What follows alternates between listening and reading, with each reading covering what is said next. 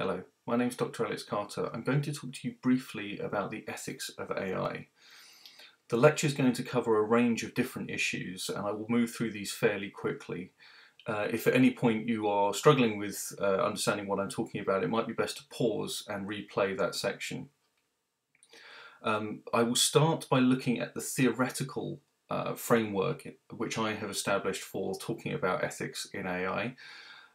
This will be disclosed then through a series of practical problems and what I will call non-problems, i.e. problems that aren't really problems once you start thinking about them or once you apply the theoretical approach I'm talking about.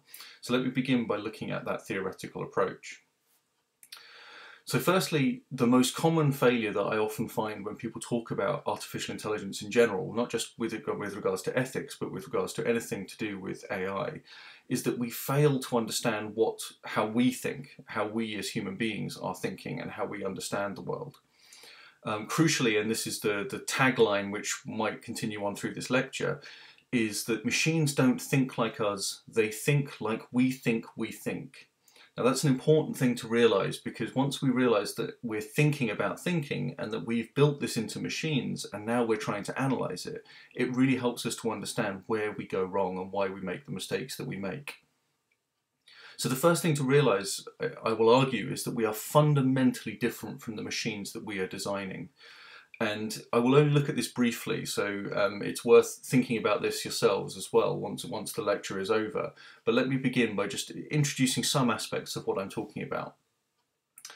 So Marvin Minsky, a famous AI theorist and practitioner in AI, once made the claim that we are only machines made of meat, i.e. that human beings are machines like any other machine. We have moving parts and we are purely physical. I do not dispute any of that, by the way.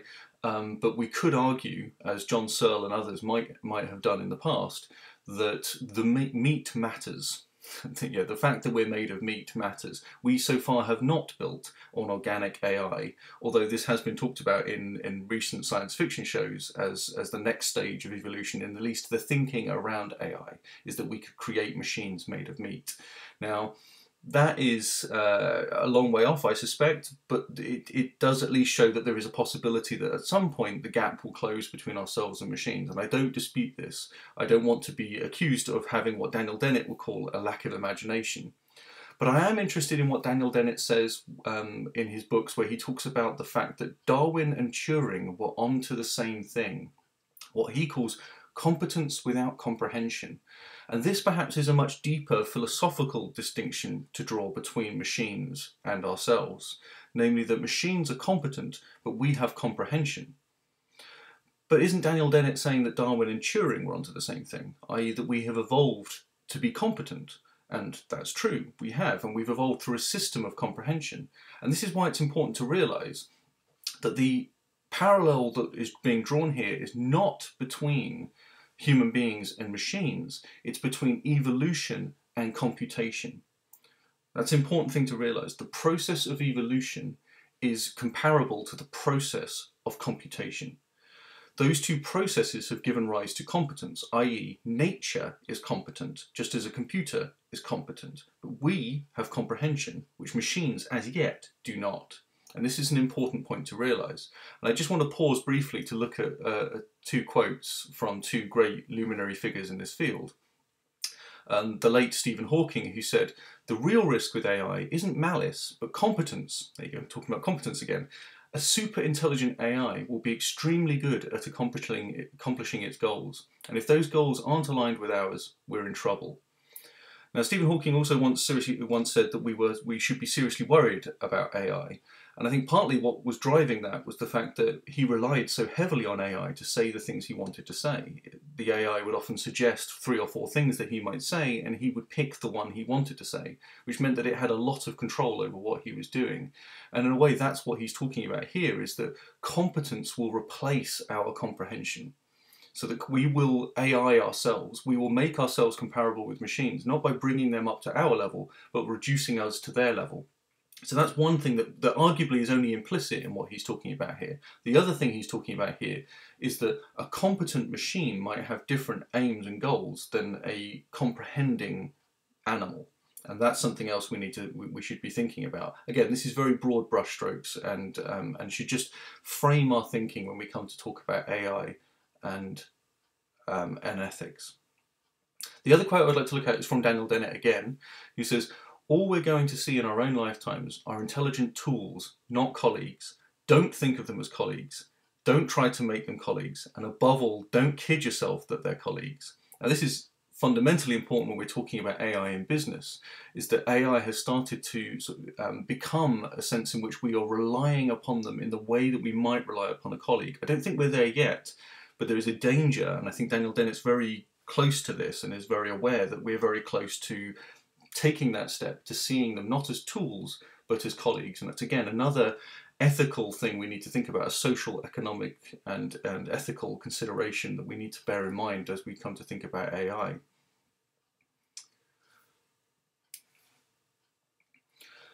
So one of the sort of broader questions we can ask around ethics is what is ethics all about? What is it made up of? And this is when what we would describe as meta-ethics. Now, I'm not going to go into great detail about meta-ethics. What I am going to talk about is certain meta-ethical assumptions that have been made in the designing of AI to date. So, for instance, one of the things we want from AI is that it is quantifiable. And we want this because we want the machines we program to be transparent and predictable. But that assumes certain things about the theoretical viewpoint which we're taking with regards to AI. The first is that it assumes that machines can be responsible, that it's the machines who are the colleagues, not the tools. Again, this is why I bring this sort of question around comprehension and around competence to bear. They are competent tools, they are not comprehending colleagues.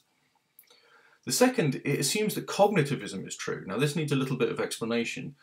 Cognitivists hold that moral statements are either true or false. So they're not saying that moral statements are true, they're not making that kind of claim, they're not trying to say which kinds of claims are true. This is why it's meta-ethics. They're not saying it's true that we should always bring about the best consequences or that intentions matter. They're not making those kinds of claims. What they're claiming is, if you hold that any of those statements might be true or false, then you are a cognitivist. Now, this is opposed to non-cognitivism, which argues that statements are neither true nor false.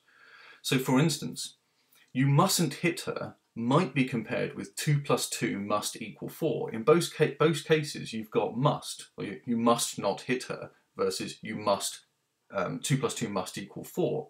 In the same situation, you've got a kind of magical must that has a hardness to it, a kind of force to it. And you might say, well, in the same way that 2 + 2 = 4 is true, you mustn't hit her could also be true, or not hitting her might be a true statement. Or we might take it more like the non-cognitivists and say that it's a command. You mustn't hit her means don't hit her, just as I might say shut the door. Now, shut the door isn't either true or false. The door might already be shut and I might say shut the door and you might say I don't know what you mean. But you wouldn't say false. So again, it's this question around, does truth and falsity apply in ethical consideration? Now, you might see why that might have a bearing on machines, because of course machines require a true-false output. They need to be able to say if some and so situation is true or it's false, and what this means for the ethics. But even more deeply than this, the theoretical position required for creating machines that can act ethically also assumes a certain kind of cognitivism, namely a cognitivism which allows for true statements. Now, just to be very clear here, I've talked about cognitivism as allowing for both truth or falsity. But there is one cognitivist theory, and this is cognitivist, which states that they are true or false, they are all false. And this is J.L. Mackie's error theory. He argues that all moral statements are false, and that we can know that they're false. He delivers two arguments for this. The first one is that moral statements are relative, meaning that you can always force a moral statement down to relativity, meaning you can never completely settle disagreement between parties, which means that there is no truth in the way that you might say it is sunny today or it is not raining. Right? You might make a claim it is not raining, and two people might disagree about that because they're in different places, and that settles the disagreement. But you can't quite do that with moral statements, or at least Mackie argues this. He also argues that from the argument of queerness, which is that anything that would settle this disagreement is so alien to our understanding. We have no understanding of what it is, meaning the fact that we can disagree, the fact that I can reach a different conclusion about what's moral from the decision that you reach about what's moral, implies that what we're using to determine that is not a naturally innate capacity to just spot moral truth. So the point is, even if there were truths, and he's arguing that there are truths, namely there are the truth that they're all false, this is the only thing that we can use to determine that, is looking and saying, well, look, all these people disagree. The fact that they disagree implies that they don't have a certain intuition, which means that the intuition would have to be about something rather strange. And to drive that point home about the problem of queerness, here's the issue we've got. If I were to say, so such and such an action is wrong, to settle that disagreement, I would have to deliver something to you which you don't already know, and yet you might already know that what I'm talking about is wrong. And this is the problem. How can something so familiar as what's right and wrong be settled by something so unfamiliar as an idea we are yet to discover? So that's the problem that Mackie's driving home. In any case, that's not overly important. What's important is that theory, which is a cognitivist theory, could not be programmed into a moral machine. You could not come up with an algorithm which was itself ethical without having settled this issue and removed the possibility that all moral statements are false. And much more importantly, this approach is completely inconsistent with certain approaches that are currently being taken to developing ethical AI. And I'm going to give you a few examples here. So this is the first example I want to offer of a non-problem in ethical AI. So MIT recently conducted some research into driverless cars and how they could resolve ethical dilemmas. The sorts of ethical dilemmas we have in mind are where you either let the car drive into 3 pedestrians or you have it drive into an obstacle. So either the people on foot or the people in the car are the ones injured or killed. Now this is, they used variations of what is called the trolley problem, which Philip Foot came up with, I think now in the 70s. And the old trolley problem was one you might be familiar with, whereby a trolley, a tram, is heading down some tracks, and you are able to pull the lever to put it onto a different track. On that other track is one person, but this will at least save the 5 people who are on the other track. So you've got a choice between killing one person or letting 5 people die. And how do you face this problem? Now, the reason I think this is a non-problem is because no human being, as far as I'm aware, has ever faced that problem. Nor has any human being solved that problem using the philosophical analysis required to get a correct answer. What I mean is, we have judged people to be right or wrong, not on the basis of how they solved the trolley problem, but upon what they did in the moment. And this is important, and I don't need to go into this in great detail. I don't need to go into why I think that this is a mistake, in that we are overthinking the problem, of turning it into this non-problem by thinking, well, how should we act, or how should we have acted in this particular situation, rather than simply, how did we act? Because my point is this: we do right now hold people responsible for the actions they perform without going through this kind of thinking. So my question becomes, why would we apply this kind of thinking to artificial decisions or judgments? Why should an AI, which we are trying to get to think like us, think completely alien, in a completely alien way to the way in which we currently think? So that's just a very broad objection that I have to this kind of approach, whereby we ask questions based upon ethical theories that we do not yet ourselves implement in our decision making. There are other non-problems which we will face. So, for instance, there are non-problems which we encounter when we're dealing with new technology but familiar situations. So there are situations that are not new, which involve AI, but which already have answers. So, for instance, the use of drones in people's backyards, and we would talk about this and say that this is a problem because it involves intruding into people's privacy. But we already have laws against intruding into people's privacy, whether it's done by a drone or by a telescope or by hiding in some bushes. We already have rules and laws against this kind of action. So that's not really a case where new technology is causing new problems. However, the sword cuts both ways. We've got an equally problematic side, which is that common features can mislead us into thinking that we've got similar situations. So drones are aircraft, but really don't obey existing air traffic laws. Most air traffic laws, of course, being established with an individual at the helm, or at least a pilot who is able to take over from a machine and fly the plane. So we have this kind of issue, and there are examples that are already existing in the law. So, for instance, segways and skateboards were not thought of when many of the public spaces in the United States were set up.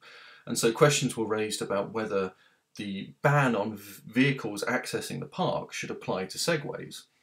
Now, this is a kind of, again, it's similar. There are some ways in which this becomes a non-problem, because you could just simply say, well, they weren't thought about, so that's not relevant, or if they weren't thought about, so this is completely new, and therefore we can come up with new laws about it. But the point is, we get into these kinds of disputes because the law doesn't operate in this kind of way. It tries to incorporate into precedent what is potentially entirely new.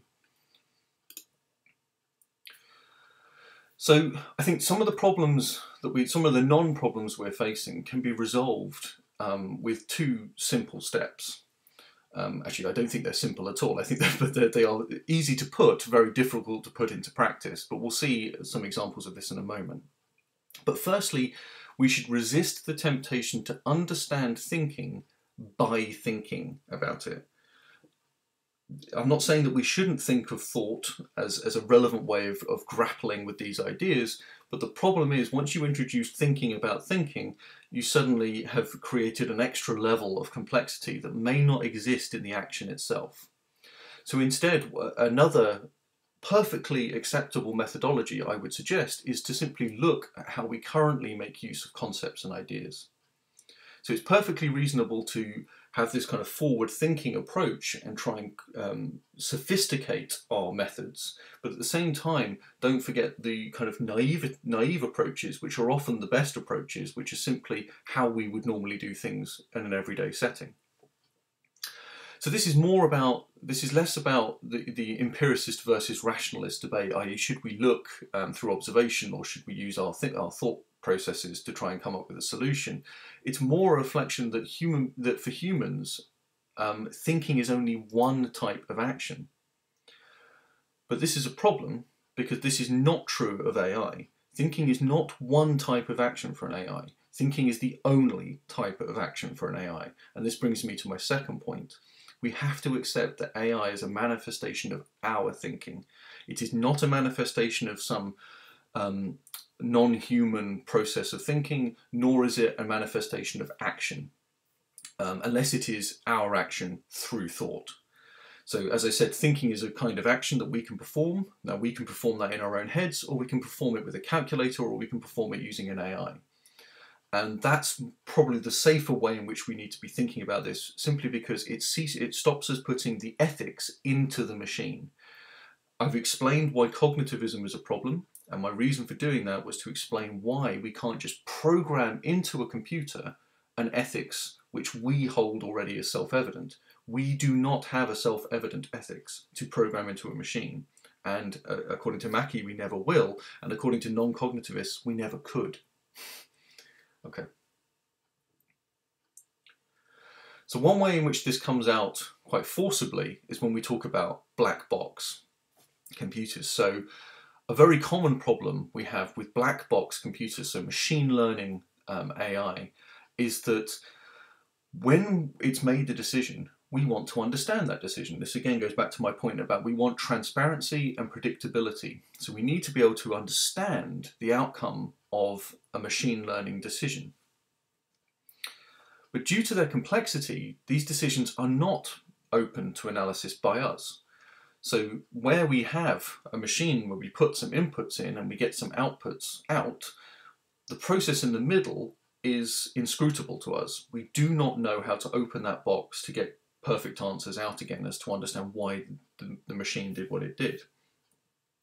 Now, there are ingenious solutions to this.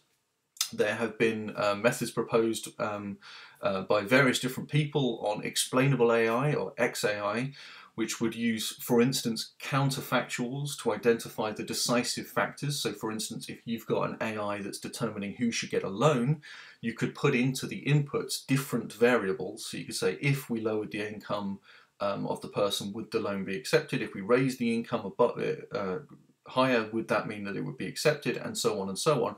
And through that kind of true-false methodology, the counterfactual methodology, you can deliver an understanding of what is going on inside that black box.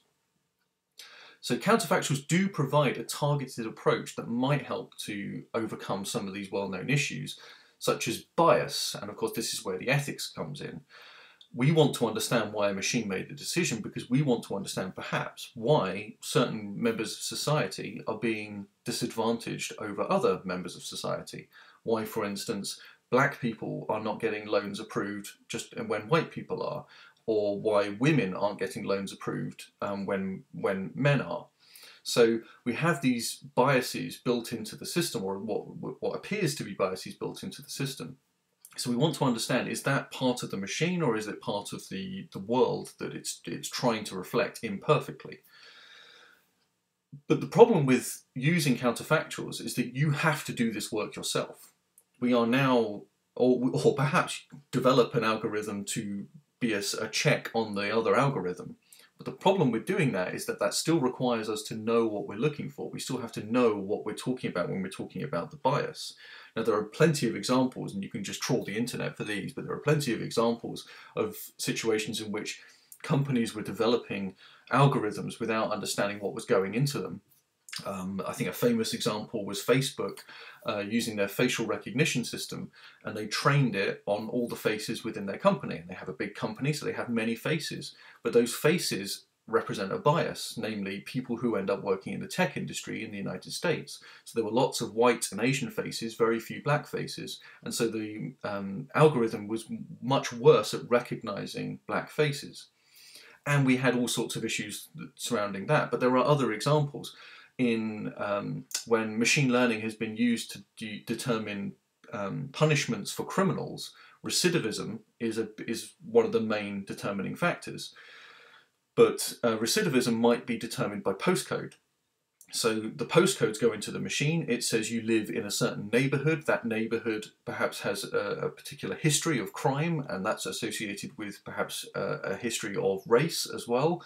And that history comes out in the machine in its own bias towards people from a particular postcode. So there are all sorts of ways in which implicit bias gets worked into the machine. Now, there is also the issue, and this is a secondary problem with using counterfactuals, in that what programmers might try and do is correct for each individual bias simply by gaming the system, such that the AI is not making what we would call a good decision, it's making a safe decision within the parameters, the rules of that particular game. Now this contravenes Goodhart's law, which states, whether you agree with it or not, but Goodhart's law states that a measure, once it's become a target, ceases to be a good measure. So for instance, certain colleges in Cambridge were finding that students from particular postcodes were not, or zip codes, were not attending the colleges. Now, a very poor response to that would be then to say, well, what we'll do is we'll do a random selection of postcodes, ignore what the students are capable of, ignore their abilities and other factors, and just focus on their postcodes, or at least we'll factor in their postcodes to the decision. But the problem is that just games the system. It doesn't fix the underlying problem.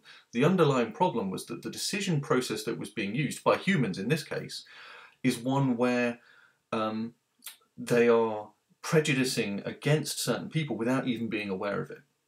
So what the question they should have been asking is, how can we come up with a different process of deciding who is suitable to attend our college, one that doesn't say, you're more intelligent if you come from different places in the country, which is clearly not valid. It doesn't seem to be true that that would be universally the case, that your intelligence is determined by your location of where you live, not even where you were born.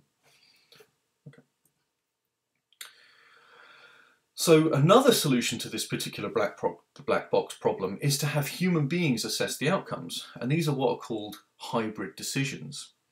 Now, hybrid decisions are being used in some very sensitive areas in law and in healthcare. In fact, Google's DeepMind is currently trying to stem the spread of COVID-19. And one of the things they've done to make this a speedier process is to end hybrid decision making. So human beings stop checking the results from the machine learning. Now, this raises some questions for me by itself.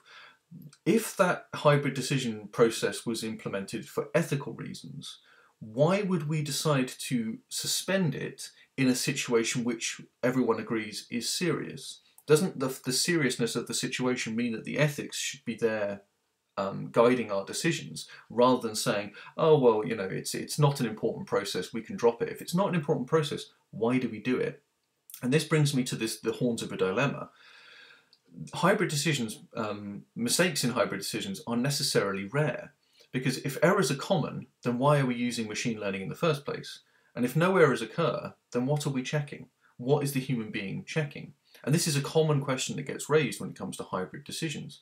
What is the human being checking? Are they checking to see that it's right or that it's wrong? Are they simply checking to see whether or not it looks okay, that the result isn't absolutely absurd? I'll give you one example of this. So tax law in Australia was such that the decisions were made by an algorithm about how much tax someone needed to pay. Someone got a letter saying you need to pay X amount of money. They paid it. They then did their own calculations and realised this was wrong. Arguably, that's a hybrid decision. The person paying the tax realised it was wrong. But this was also discovered by the civil service. Now, the person paying the tax realised it was wrong, but was fine with it because he paid less. The civil service were less happy because they realised that he was paying less tax than he should have been. So they sent him another letter saying, you need to pay this extra tax, to which he responded, no, I've had my tax decision and it's in this letter, and I obeyed it. So 3 judges were called in to make a decision. The first 2 said that no decision had been made because no human being had been involved. The third judge took a functionalist approach, a non-cognitivist approach, I hasten to add, whereby he said the letter was the decision. Now, this did actually persuade the other 2 judges, and I believe they decided in favour of the taxpayer. But the issue that was raised is a deep one. It's a deeply problematic one, because if the hybrid decisions are there to check mistakes that are being made by the machine, then the decision hasn't yet been made until the human being gets involved. So it's not checking, it's part of the decision process. But that seems laborious, because there's surely going to be some cases where there's no human involvement, i.e. they just look and they say that's fine and they pass it through. So what do we want a hybrid decision to be? Do we want it to be where the computer makes half the decision and we finalise the decision, or do we want it to be an oversight issue? But if it's an oversight issue, when it's not a hybrid decision of any meaningful sense. Okay. Now, what I suggest, as I was talking about before, is that some of the difficulties we're getting into here are due to the fact that we're confusing competence with comprehension. Now, when I say that, I don't mean competence is a bad thing or that comprehension is a bad thing. What I mean is they're just 2 different things. So, for instance, we might say, and it's perfectly common to hear this retort, but aren't human beings black boxes? If I ask you your reasons and you give them to me, I don't know, A, whether you know that that's your reason. Right? So I might give a reason in all honesty, but I might not realise that I'm giving the wrong answer. The right answer might be there was a process going on in my brain that I wasn't aware of, and it delivered this answer. So my decisions are, in some sense, even a black box to myself. But I argue that human beings are not black boxes.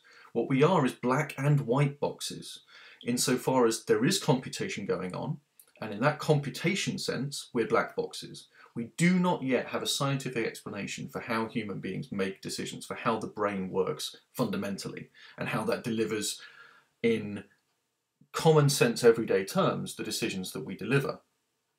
We can have reflex actions and we can understand how those reflexes happen. We can understand perhaps simple things like if you think of a chair, what happens within your brain, and we can then predict on the basis of that. But we can't yet know what it means to say, love your pet, or realize you need more milk. It just doesn't work that way. It doesn't translate from the black into the white picture. And so that's the point I'm making, is that the white box is the everyday explanations that we offer, which are incorrigible, which is why I call them white boxes, because they're perfectly clear. They're so clear we can't even question them. If someone said, I went to the shops because I was out of milk, no one can say, well, that's not true, you're lying, unless they have some sort of evidence for this. I mean, the reason I say honestly is because we have to take as a general trend that people are generally honest. If they weren't, then we would have no such concept of honesty. But if I say honestly, I did X because of Y, there's no way in which someone can say, no, you didn't. For the same reason that if I went to a dentist and said, I have a toothache, the dentist can't say, I don't think you do. I would just go to another dentist.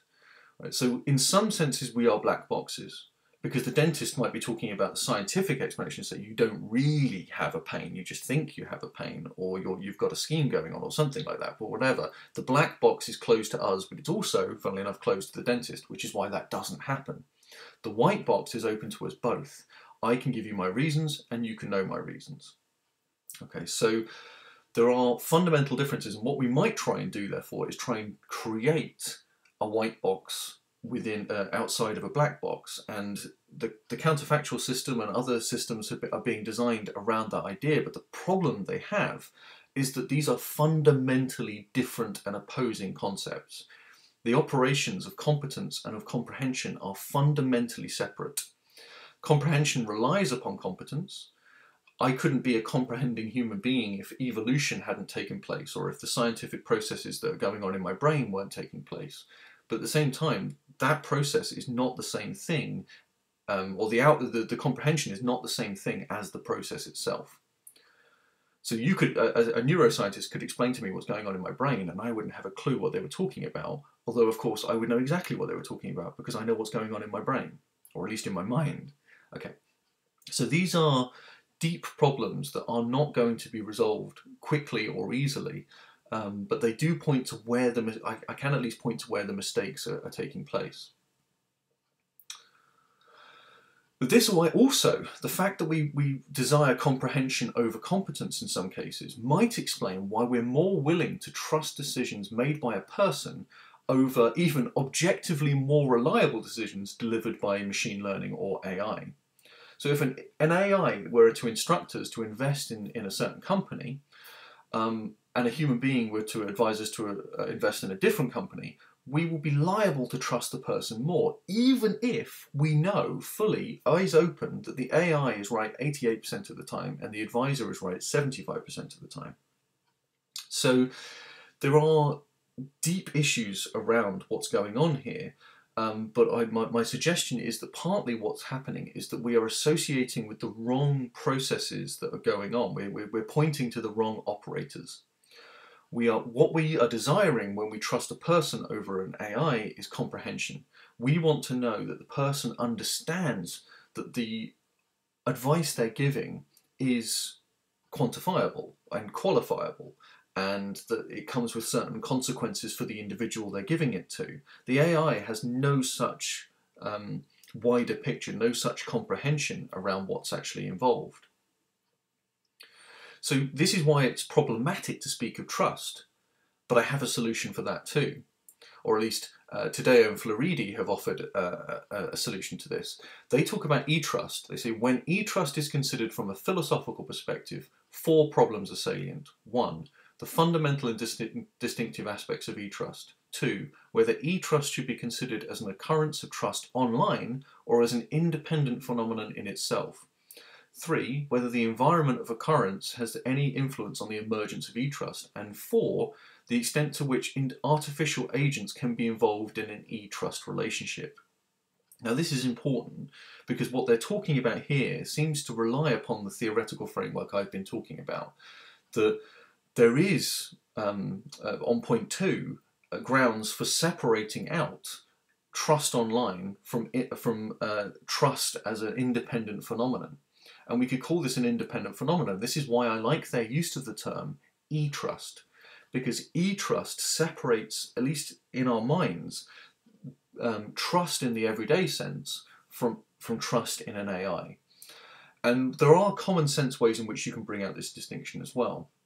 For instance, there are certain trust exercises. When we think of trust, we tend to think of that exercise of falling back and your colleague catching you or failing to catch you, with trust that a chair will support my weight. Okay, so I trust this chair that I'm sitting in now will hold my weight, but I don't trust it in the same way that I would trust a colleague. And this is the important point, is that the distinction that we can have between these two notions is useful and can be used by us to help maintain that distinction between, you guessed it, tools and colleagues. I've just talked about trust exercises that we do with colleagues and trust in a tool, namely a chair, that will support my weight. So this goes straight back to Daniel Dennett's point that we need to have clear water between the notion of trust in a human everyday sense and the sense in which we use for colleagues, and trust in a technical sense, perhaps when it comes to AI, which is more equivalent to trust in a tool. So this is an imperfect analogy I'm drawing between trust in chairs and so forth, but it is preferable to ignoring that inconsistency, because the danger that comes about in ignoring that inconsistency is that we lead to a situation in which we might end up trusting machines mistakenly. So what I'm getting at here is that in managing AI, we need to apply the correct theoretical framework to understand that we have to understand what humans are doing and how humans think and understand in order to understand how that's separate from AI. We also have to understand that AI is an extension of ourselves, that it is not a new agent, that it is not a colleague that we are working with, but it is a tool that some person has used. And therefore we need to accept responsibility if we are the ones managing that AI and make sure that we are acting ethically and in the right way. So by recognizing this kind of theoretical framework I've been talking about, we can appreciate what is and isn't relevant to making decisions about implementing AI. So we can avoid non-problems. And we can also really focus down on what are the actual problems, which we steer away from often, I suspect, because the problems are hard. Non-problems are easy, right? So you can solve the non-problem of how a car might make a decision using the trolley problem. But that's it's too easy a solution for a problem that is clearly profound and important about who holds the responsibility. It's not the car, it's the manufacturer of the car. And this brings me to point B, which is that we need to hold the right people accountable, namely humans, or should I say, well, sorry, or programmers, who are of course humans, but the people managing AI, the people overseeing AI, the people developing AI, these are the people who are accountable, not the AI itself. So please feel free to tweet me any questions on the back of this lecture. I will try and respond to every question coming in, or as many questions as I possibly can. I hope you found the lecture useful. For your reference, here are some of the references I referred to during the lecture. So you might want to do some further reading on this, because I appreciate I have gone through a lot of this very, very quickly. Anyway, I hope you found it useful. Thank you. Bye.